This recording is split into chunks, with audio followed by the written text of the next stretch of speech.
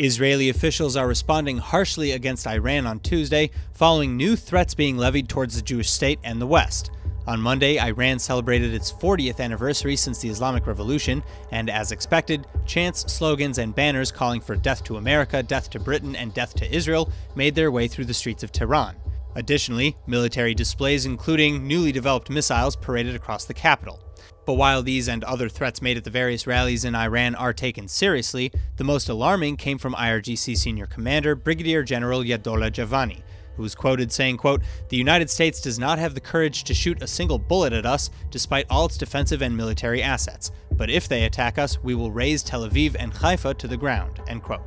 Iranian President Rouhani also boasted that sanctions against the regime will all fail, and that the presence of people at the rallies was a testament to that fact.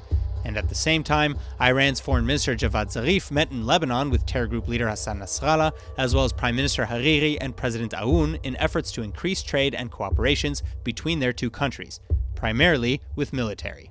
ما در هر حوزه‌ای که دولت و ارتش لبنان علاقه‌مند به همکاری ما باشه ما آمادگی داریم چنین همکاری رو بررسی کنیم و در صورت امکانمون چنین همکاری رو ارائه بدیم. These meetings and threats also come just a week after a new Iranian missile factory in Syria was revealed by Israeli reports.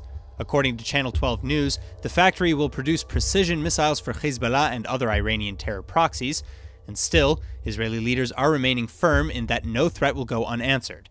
Prime Minister Netanyahu even responded to Brigadier General Javani directly in a video posted to social media. אני לא מתעלם מהאיומים של המשטר האיראני, אבל אני גם לא מתרשם מהם.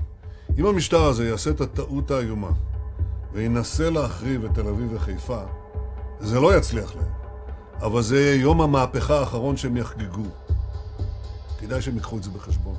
Then finally, on a related note, according to Syrian state news agency Sana, Israeli tanks struck Syrian territory near Quneitra overnight, causing material damage. Israel, on the other hand, while frequently attacking targets that approach the Israeli border, has not commented on the strike.